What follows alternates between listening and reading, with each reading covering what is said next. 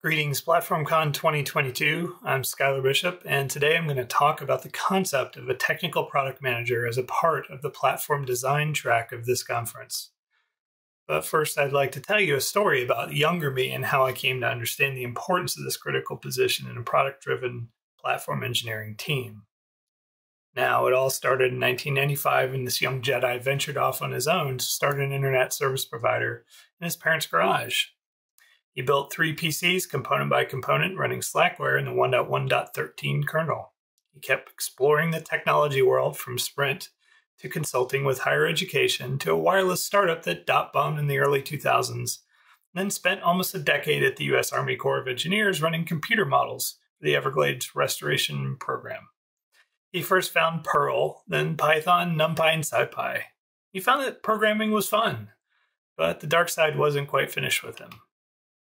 The sequester shrank the federal workforce, and he was forced to strike out again on his own, where he first learned of Puppet and Ruby and worked in a spin-off, using early versions of Docker Swarm and learning more Jedi ways in Git, CI/CD, and Agile development.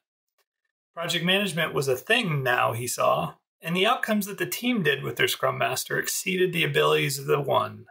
The Jedi and their software development lifecycle ways spoke to him, but he didn't completely understand them. He had much to learn, and the Force was beginning to beckon to him. The dark side, though, kept trying to pull him in. To another startup he leapt and learned the ways of the SRE Jedi, until the planet he was on was destroyed by the dark side, which showed him the error of his choices and the wisdom of learning from failure, and also the power of the dark side. And now into the clouds he yearned, landing at Cloud City. The view was amazing and the opportunities were endless. But all was not as it seemed.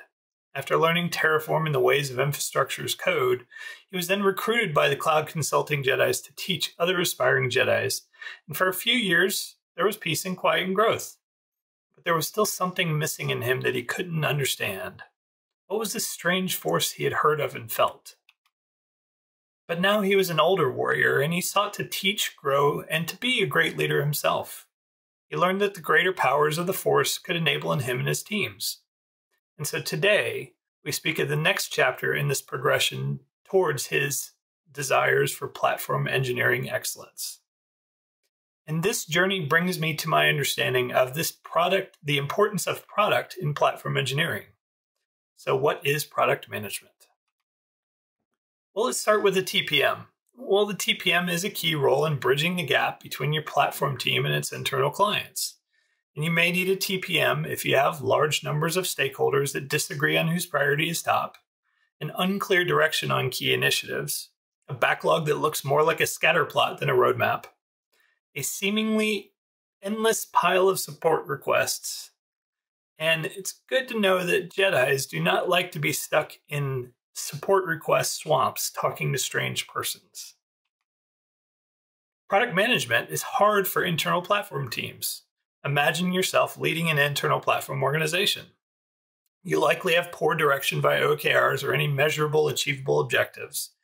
You likely have a strategy that will take you 18 plus months to meaningfully achieve. You will always be distracted by instance support in the ever-growing pile of toil and tech debt. And on top of all this, you're working to stitch together a coherent platform that improves the output and experiences of your developers. So how do you decide what to do and when?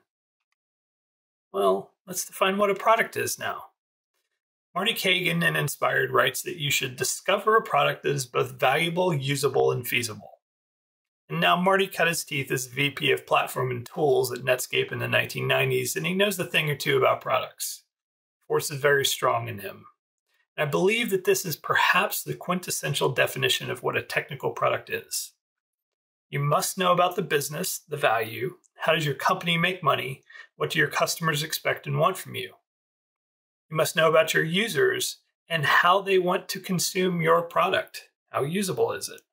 Finally, you must know about the team capacity and capabilities, and that's how feasible it is to achieve those goals. Let's talk about the differences between product and project management now. Where does each fit in? Well, both product and project management are important depending on the scope of your team and the organization size. Larger organizations and companies likely need both, as the load of coordination between those larger numbers of teams increases the workload of the TPM. Smaller organizations, they can probably get by with just a TPM and may not need a project manager. And that's because product management is broader and more strategic, and project management is narrower and more tactical.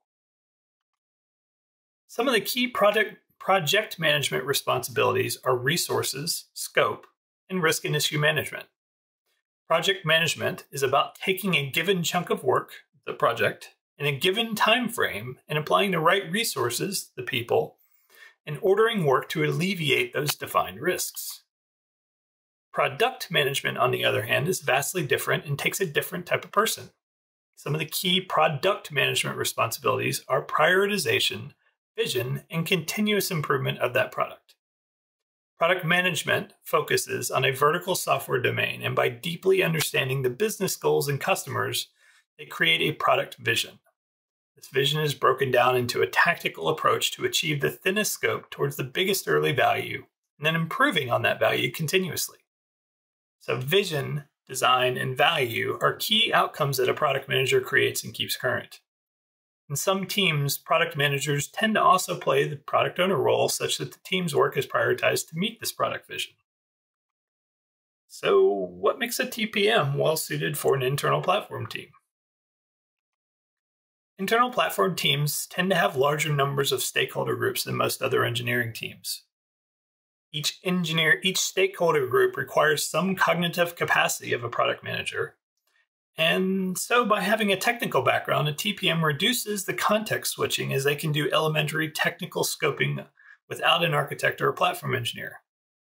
Now, historically, Jedi developer clients haven't always seen what a good internal platform can look like, and so the TPM may also better imagine what a good developer experience looks like by applying their engineering background to their defined vision. The engineering background allows them to anticipate needs their clients may not even realize. But there are also anti-patterns that the dark side will try to lure you into. Some of those anti-patterns from the dark side include making sure that your product organization understands the problems being solved by infrastructure and how solving those problems adds value. Being seen as just a cost center is a dark side trick. Teams with TPMs tend to have better, or any SLOs, surface level objectives. And realize that dashboards are all lies. TPMs should want to understand the value, use, and patterns of their users. Dashboards breed false senses of complacency and are quickly out of date unless they are backed by service level objectives that drive those dashboards' contents. And finally, one of the biggest dark side anti-pattern trick is that tech debt accrues interest. Teams that don't realize this, they're usually failing at maintaining their backlogs. And this is perhaps one of the biggest tricks that they can play. But don't forget about your corporate culture. Here I mean things like the maturity of your product organization, the maturity of your prioritization process, the sophistication of your engineering org, and the trust level you have across different organizations. You may need to adjust your expectations, timelines, or both, depending on that culture. And your roadmap does you no good if your stakeholders only know how to communicate product prioritization via a Gantt chart. Don't expect a Gantt chart to magically transform into a vision, or vice versa. Ask yourself a simple question. If I question the priority of an epic to a stakeholder, how would they react? Hopefully you're not on the receiving end of this. Is this how you prioritize, though? Infrastructure teams historically operate under ticket systems where prioritization is by escalation versus value. If your stakeholder becomes defensive, you probably have low trust and you may need more push versus pull of information. If they can't answer the question, you're going to need some Socratic and sleuthing skills. Understanding your ability to get to this prioritization should influence how you set your expectations and approach. TPMs must understand their stakeholder and the ways they expect to interact, and communicate. Now here's some things a TPM probably shouldn't do. They probably shouldn't manage the delivery of the team. I believe that's the engineering manager's job. They probably shouldn't manage the people on the delivery team. Again, engineering manager. They probably shouldn't manage the mentoring or growth of those team members. That's broader than just a TPM. And this is all because the TPM's value lies in their ability to clearly understand broad prioritization, to set and drive the vision and align the approach and strategy of the team, and to articulate that via a roadmap. In a platform and an infrastructure team, this is a tall value due, again, to the previously mentioned number of stakeholders of the platform. Here's some things the TPM probably should do. They should support, drive, and track large-scale cross-functional work by aligning requirements, milestones, and communication of progress across the organization. They should manage stakeholder relationships, drive this cross-functional discussions and collaboration. They should drive meetings, collaborative documents, and standards to improve how they work together as an organization and the knowledge of these internal clients. They should work to reduce drift within the organization initiatives and provide an unbiased perspective and feedback using their high-level views of the product for context. The implementation of roadmaps and standards for transparency and increased collaboration is also something a TPM probably should do. And finally, how does a TPM create value? Quite simply, it's focus. Humans have a very limited cognitive capacity, and so to take advantage of that limited capacity, we need to focus efforts. Focus efforts yield bigger outcomes. However, you have to balance focus with making bets by scoping minimum viable prototypes to thin vertical valuable slices so you can quickly see if a bet can be discarded or iteratively improved. Now, a TPM uses their understanding of both the technology and the product to order these bets such that the highest value gets the earliest work, and then gets quick feedback on early prototypes to create those bigger outcomes. TPMs do allow you to be strategic as an internal platform. A TPM can give your engineers the space, not on a moon populated by brown furry beasts, but in a place where they can create excellent products in focused ways that meaningfully improve your client developer's experience. Just make sure you also give your TPM the ability to focus. Like any key position, focus is important, and the TPM is no different there. Throwing them in tens of status update meetings with 20+ people in each is a surefire way to sap their productivity. And remember that the force works best when concentrating on one object. In summary, engineers like Jedi like to create great worlds and products. They care about the experience of using their products and the value it creates for the company. But they cannot do this alone. It is in an environment where they have the ability to do the most pressing work in efficient and effective ways that platform teams can flourish.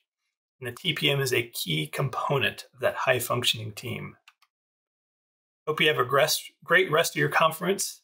And I also hope to see you in Slack. Feel free to reach out to me in the Platform Engineering Slack instance on Twitter, or add me via LinkedIn, and just make sure to drop me a note there saying that you found me via this talk so I don't think you're trying to sell me something.